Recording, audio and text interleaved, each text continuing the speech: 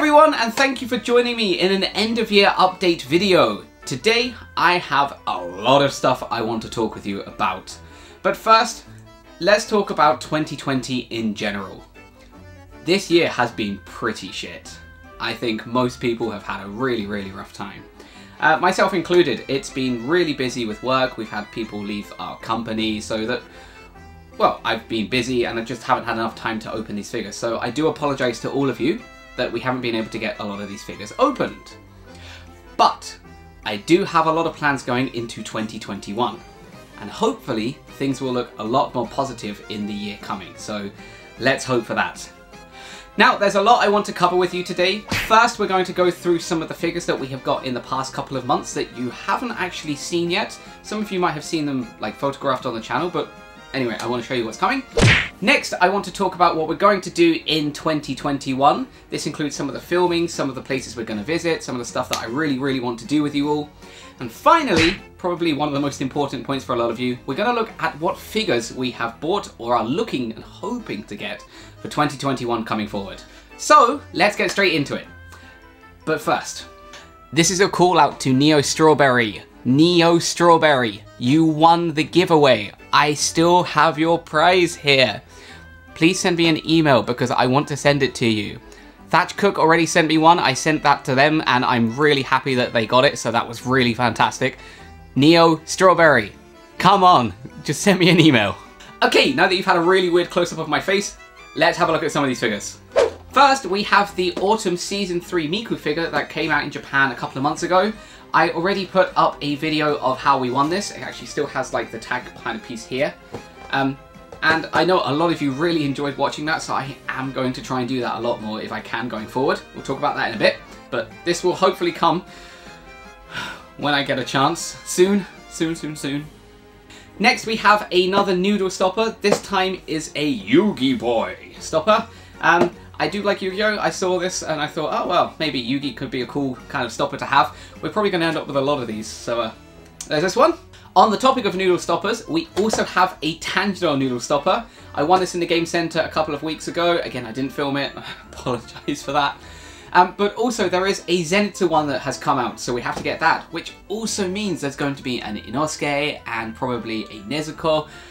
We're going to have a lot of noodle stoppers, so maybe we can just get them all lined along the top here, a bit like the Alice and the Yui we have up there. So yeah, this one should hopefully come in the next couple of months. So I've just talked about Nezuko. We actually have another Nezuko figure. This is the Glitter and Glamours Nezuko figure. The quality of this looks fantastic, much better than the butt ugly Sega one that we got before. I don't think I put this up yet, so yeah, prepare to be disappointed. But for this one, do prepare to be excited. I'm actually really impressed by what I saw, so this will come hopefully actually quite soon. I actually got my hands on a figure that I have wanted to get for a little while.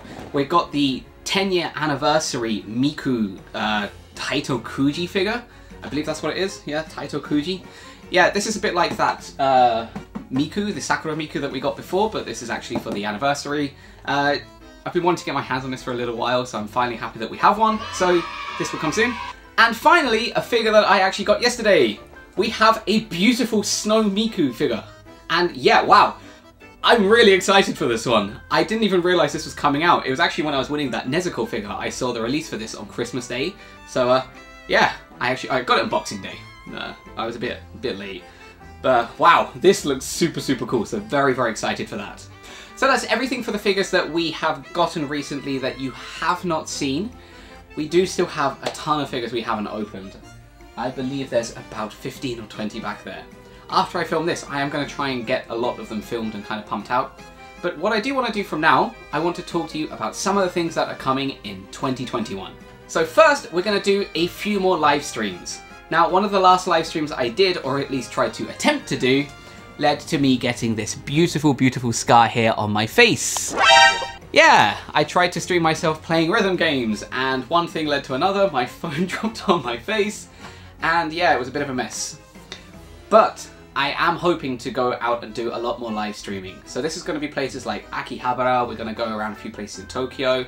I live in Osaka, so there are a ton of places that I can take you. I do want to hear, where do you want to go?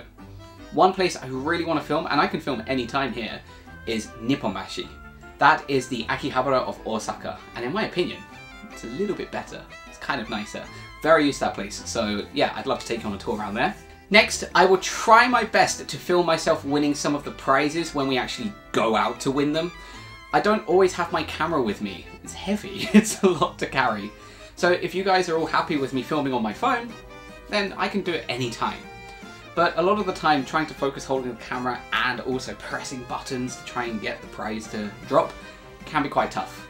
So that's going to be kind of here and there. If it happens, great. If it doesn't, yeah, it doesn't. But I will try, okay? Next, one of the reasons I actually started this channel was to actually film a lot of places that I want to visit, just to recommend to you all. Under the COVID kind of situation, that's become really, really tough. But there is one event I do plan to go to in February, given that hopefully things are going to be improving soon-ish. Really do hope. Wonderfest! I saw that Wonderfest 2021 is going ahead, and that is one of the biggest figure festivals in Japan. Last year we had a blast. It was our first time to actually go there. This year I think I have a little bit more kind of confidence to film stuff and like a bit more energy. So I'm really, really looking forward to that. So I hope you are too. I can't wait to see what figures are going to be coming out later this year. Or later next year. Or the year after. Anyway, lots of figures. Lots of figures. And finally, we have figures that are going to be coming out in 2021. So as you would expect, because of the coronavirus, a lot of the figure releases that we were hoping for this year have been delayed. Actually, some of them have been significantly delayed. We were expecting one to come at the beginning of January. It was an Odin Sphere figure. I was very, very excited to get it and open it and kind of review it with you all. But that's now been pushed back to the middle of next year. Yay! But for other figures that we do have pre-ordered, ready to come, let me just give you a quick look. First is a Snow Miku figure. This looks fantastic. I mean, it's absolutely stunning. I cannot express how excited I am to get that figure. That should come hopefully in March, April time, but I'm pretty sure that that is going to be delayed till much later in the year. We also have the Miku Mythos figure. Again, this was another beautiful looking figure. Looks like it's based on a very kind of Chinese or kind of like Oriental kind of like motif. Very, very excited for that too, but again, that's probably going to be delayed. And there is also another Odin Sphere figure that we have pre-ordered that is being released in 2022. But who knows, that will probably come in 2023. I mean, it's just all delays after delays after delays. But we did get a lot of unexpected scale figures this year. That Shinobu was very unexpected. And again, I love hearing your recommendations. If there are figures that you want me to like get and open and put on the shelf, let me know. I'll see what I can find, because there's a lot of cool stuff out there. But yeah, 2020 has been a pretty shit year. Not going to beat around the bush. It's been terrible for most people.